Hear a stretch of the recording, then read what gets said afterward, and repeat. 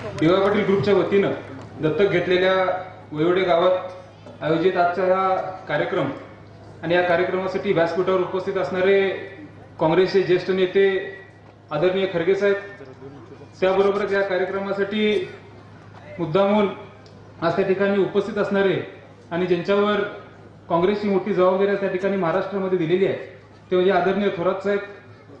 आज या कार्यक्रमासाठी ज्यांनी आज या कार्यक्रमाच्या निमित्तानं आणि ज्यांच्यामुळे आज या ठिकाणी व्यासपीठावर उभारायची मला त्या ठिकाणी संधी मिळते.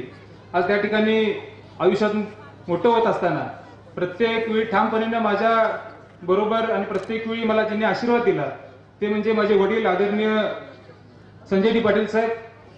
आज ज्या पद्धतीनं आपल्या या कोल्हापूर जिल्ह्यामध्ये आणि पश्चिम महाराष्ट्रामध्ये काँग्रेसचं नेतृत्व केलं आणि चांगल्या पद्धतीनं काँग्रेस पक्षाला हा पुढे घेऊन जाण्याचा प्रयत्न आज त्या ठिकाणी करतात ते म्हणजे आपल्या सर्वांचेच लाडके आमदार आदरणीय D.Y.पाटील साहेब.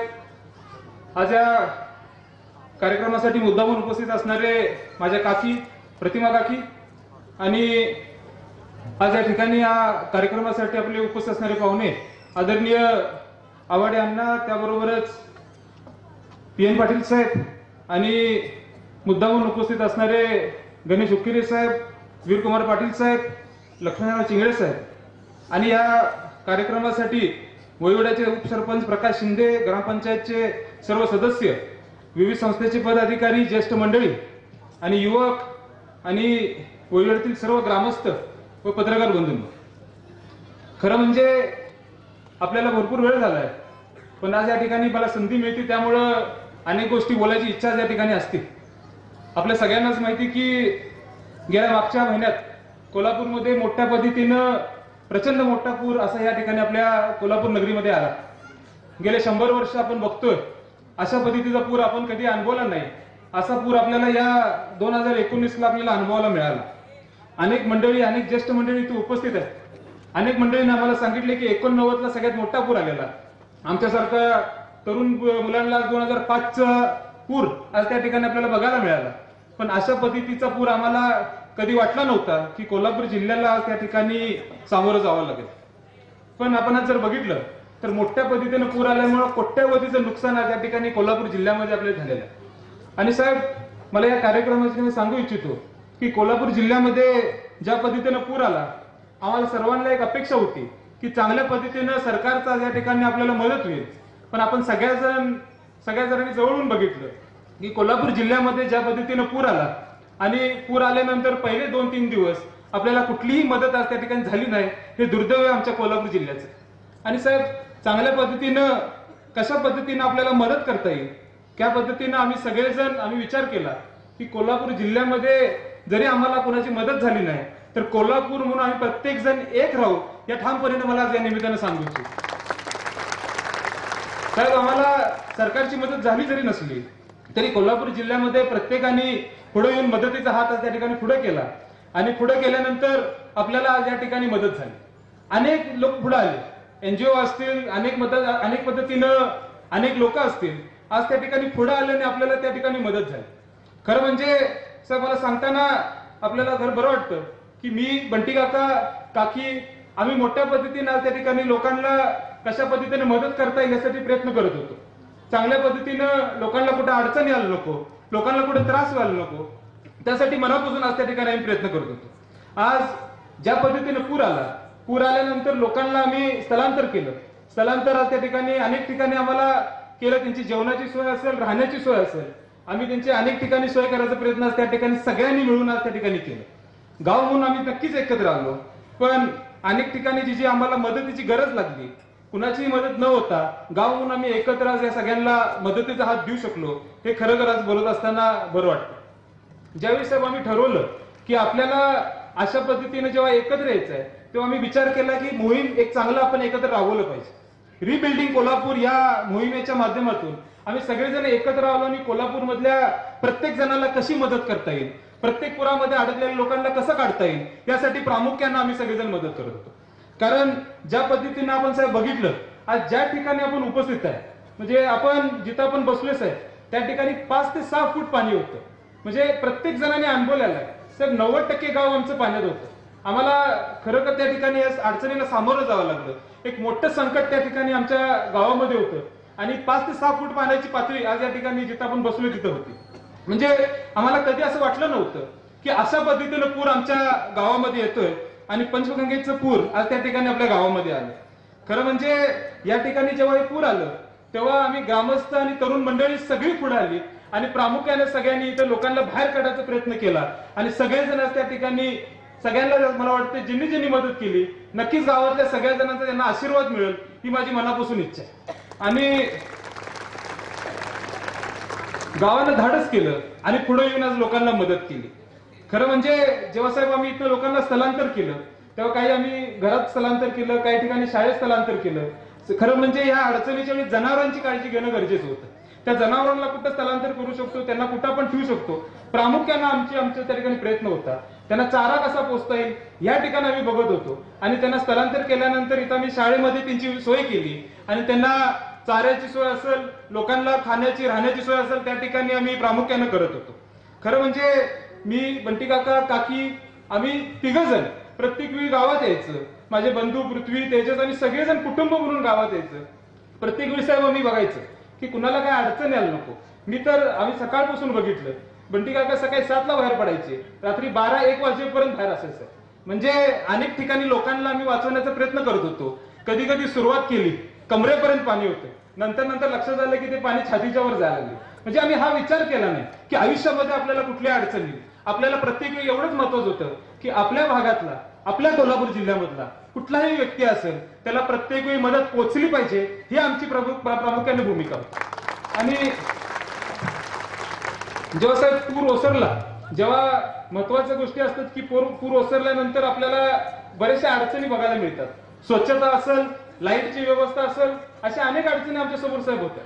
म्हणजे आपल्या प्रभागात आज लाईटची अडचण त्या ठिकाणी पूर गेल्यानंतर होती आणि ती लाईटची अडचण ही आम्हाला कशी घालवता येईल यासाठी प्रयत्न आम्ही करत होतो. काका आज त्या ठिकाणी भागात आले आणि भागात आल्यानंतर अनेक लोकांनी साहेब सांगितले की आता पूर गेलेला आहे, आता जोपर्यंत लाईट येत नाही तोपर्यंत आम्हाला बोरचं पाणी काढता येणार नाही. म्हणजे आता बोरचं पाणी आपण काढल्याशिवाय त्यावेळी आपल्याला परिस्थिती अशी होती की टँकरची मर्यादा आपल्याला त्या ठिकाणी होती आणि बोरचं पाणी कसं काढता येईल हे आपण बघत होतो. साहेब 1 महिन्याचं काम, ज्याला 1 महिना लागतो डाम आणि या सगळ्या गोष्टी उभा करायला, बंटी साहेबांनी सांगितल्यानंतर 3 दिवसात ते काम संपवलं आणि आपल्या परिसरात लाईट आणण्याचा प्रयत्न केला. सांगण्याचा उद्देश एवढाच आहे की कुटुंब म्हणून आम्ही काम करत असतो. डी.वाय. पाटील कुटुंब हे प्रत्येक वेळी प्रत्येक अडचणीच्या वेळी लोकांच्या समोर येत असतं. त्यांना कुठं अडचण आली तर लोकांना हातभार करण्याचा प्रयत्न त्या ठिकाणी करत असतो. आणि ज्यावेळी आम्ही ग्रुप म्हणून हा विचार केला की अशा परिस्थितीमध्ये आपण ह्या अडचणीच्या वेळी त्यांना हातभार लावला पाहिजे, त्यांना मदत केली पाहिजे, साहेब डी.वाय. पाटील ग्रुप म्हणून आम्ही प्रामुख्याने प्रयत्न केला. आणि मला सांगत असताना बरं वाटतं की जेव्हा माझे वडील आदरणीय संजय डी. पाटील साहेब जेव्हा या गावात आले, गावात आल्यानंतर तिने जवळून बघितलं की लोकांना अनेक ठिकाणी अडचण झालेली आहे. साहेब 90% गाव पाण्यात असल्यामुळे बरेच जणांची वेगवेगळ्या अडचणी त्या समोर होत्या. तेव्हा माझ्या वडिलांनी त्या ठिकाणी जवळून बघितल्यानंतर तिने त्यावेळी साहेब जाहीर केलं की गावाला आपण दत्तक घ्यायचं आहे आणि 25 लाख रुपयाची त्या पद्धतीने साहित्य आज त्या ठिकाणी आपल्याला गावाला दिलं पाहिजे. ही प्रामुख्याने मदत तिने करायचं ठरवलं आणि साहेब त्या दिवशी तिने साहित्य वाटप चालू केलं. आणि मला खरंच असताना सांगायचं आहे की जेव्हा साहेब आम्ही हे सगळे निर्णय घेतला तेव्हा आम्ही एक ग्रुप म्हणून आम्ही विचार केला की आपण एक 50 जणांची टीम बनवली पाहिजे. म्हणजे 50 जणांची टीम ह्यासाठी बनवली की घर जिथं पडलेली आहेत, जिथं पडझड झालेली आहे, जिथं अनेक घराच्या अडचणी झालेल्या आहेत, की आमची ग्रुपच्या वतीनं 50 जणांची टीम साहेब घरोघरी गेली.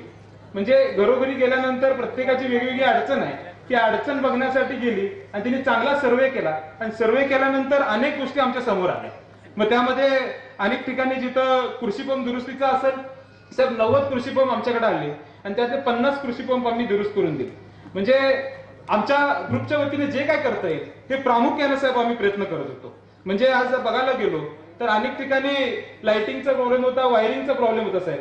त्या ठिकाणी मला वाटते 780 घरं आज त्या ठिकाणी आतापर्यंत आपण दुरुस्त केली, म्हणजे सुरुवात केली आणि त्याची बऱ्यापैकी दुरुस्ती झालेली आहे. आणि त्याबरोबर साहेब मला सांगताना आपल्याला बरं वाटतं की जेव्हा अशी अडचण आपल्या समोर येते तेव्हा आरसी बुक असेल सर, कागदपत्र, डॉक्युमेंट्स हे सगळे वाहून गेले, कुणाचं काय त्या ठिकाणी राहू शकलं नाही. त्या लोकांना कशी मदत करता येईल त्यांना सुद्धा ऑनलाईन आम्ही डाउनलोड करून साहेब दिलं. म्हणजे कुठेही अडचण यायला नको ही प्रामुख्याने आमचा प्रयत्न त्या ठिकाणी होता. साहेब आमच्या कॉलेजच्या माध्यमातून मेडिकल कॉलेजच्या माध्यमातून आम्ही कॅम्प बसवला. त्या ठिकाणी आम्ही विचार केला की रोगराई पसरायला नको. त्यामुळे कॅम्पच्या माध्यमातून पप्पांनी आदेश दिला, मंडी काकांनी आदेश दिला आणि आम्ही कॅम्पचं त्या ठिकाणी व्यवस्था केली. म्हणजे साहेब अनेक ठिकाणी अडचणी आमच्या समोर होत्या, पण त्या अडचणीतून बाहेर काढण्यासाठी आम्ही प्रामुख्याने सगळ्यांनी प्रयत्न केला. साहेब मला आमच्या कॉलेजचे विद्यार्थी सुद्धा इथं आले, कॉलेजचे विद्यार्थी आले, कॉलेजच्या विद्यार्थ्यांनी 200हून अधिक विद्यार्थी साहेब आम्ही इथं प्रामुख्याने त्यांना पाठवलं आणि स्वच्छता मोहीम कशी करता येईल केलं. म्हणजे सगळ्या वतीनं आम्हाला कशी मदत करता येईल. गाव आमच्यावर नेहमी राहिलेलं आहे, त्या गावासाठी आम्हाला काय करता येईल हे प्रामुख्याने आम्ही सगळेजण विचार करतो. साहेब आपल्याला या निमित्तानं मला सांगायचं आहे, आज जो कार्यक्रम आपण घेतोय 2100 कुटुंबांना आपण साहेब भांडी वाटप आणि धान्य वाटप घेतोय.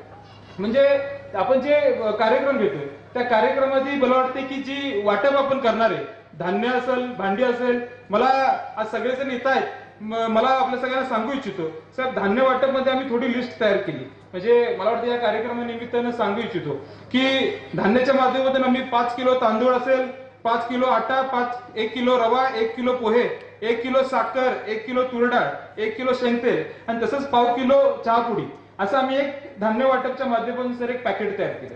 आणि नंतर भांडीचं सुद्धा जेव्हा आम्ही लिस्ट केली त्या लिस्टमध्ये आम्ही 1 परात, 1 तवा, 1 पोळपाट लाटणं, त्यानंतर 4 ताटे, 4 फुलपात्रे, 4 वाट्या, 2 तांबे, 3 पातिले, 6 चमचे, 1 पळी, 1 भातवडी, 1 उलातणे असं आम्ही सर धान्य वाटपचं आम्ही एक पॅकेज तयार केलं. म्हणजे आपल्या सगळ्यांनाच माहिती साहेब की पूर आल्यामुळं सगळ्या गोष्टी केल्यामुळं त्या लोकांना कुठे अडचण यायला नको, प्रामुख्याने आपल्याला कशा पद्धतीने ती अडचण सोडवता येईल, त्यामुळे धान्य आणि भांडी वाटप त्याचं आम्ही नियोजन केलं. आणि मला सगळ्यांना सांगताना बरं वाटतं की अनेक ज्येष्ठ मंडळी इथे उपस्थित आहेत. त्या ज्येष्ठ मंडळींना माहिती की आदरणीय दादा म्हणजे माझे आजोबा डॉक्टर D.Y.Patil साहेब यांचं नातं सर गावाशी आधीपासून घट्ट आहे, अनेक वर्ष झालं त्यांचं नातं आहे. त्यामुळे जेव्हा ही अडचण समोर येते त्या कुटुंब म्हणून आम्ही सगळेजण पुढे आलो, प्रामुख्यानं पुढे आलो, म्हणून आम्ही आज या ठिकाणी मदतीचा हात पुढे करतो.